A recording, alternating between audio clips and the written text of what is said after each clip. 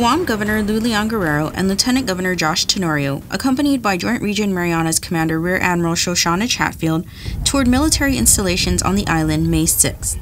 The tour provided an opportunity for Guam's top leaders to view current and future military operations on U.S. Naval Base Guam, Andersen Air Force Base, and the future Marine Corps base. Just that I'm very appreciative for this tour.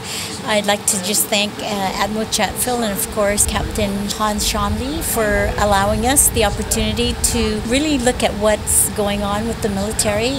It was a lot of information, but it was good information. During the tour, the Governor and Lieutenant Governor visited the Los Angeles-class submarine USS Key West, the submarine tender USS Emory S. Land, the Andersen Air Force Base flight line, the Terminal High Altitude Area Defense Battery, and the main cantonment of the Marine Corps base. It's actually very comforting to see all the defenses and the military advances in technology that's being used to protect this part of the world. For Joint Region Marianas, I'm Joanna Delphin.